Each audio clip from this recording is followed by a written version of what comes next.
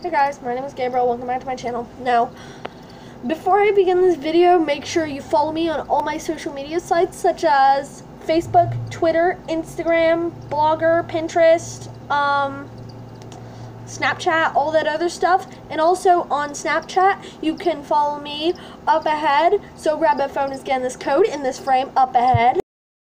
Afterwards, after you do that, you may be able to, like, I don't know, but who cares, actually. So, anyways, on my channel, you can, like, just go to any real video and do stuff. Well, I'm gonna start doing live streams eventually, but I don't know when, actually. And also, sorry about my hair, it's a mess. I haven't brushed it yet today. But anyways, yeah. So, I was going to do, this isn't really gonna be a long Q&A. It's just,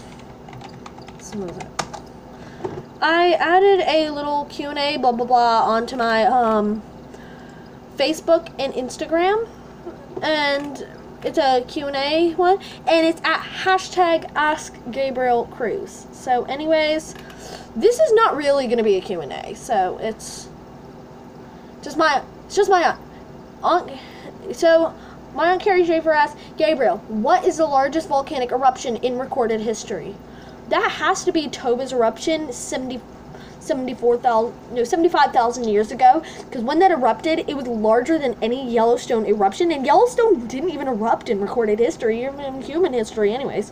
But during the Toba eruption, it almost brought an extinction to the human race. There were only like 4 million people on the planet inhabiting the planet by then, and it almost brought an extinction to the human race. It was that bad of an eruption. It was just so bad.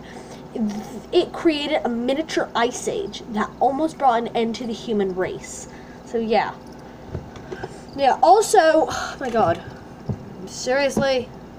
Oh my god, seriously? Oh my god. Oh my god, are you kidding me? So, just one sec. So, anyways, so I have a question for you guys. What is one of your favorite foods? Let me know in the link below, and you might be featured in a future video. Thank you all so much for watching, and I'll see you soon.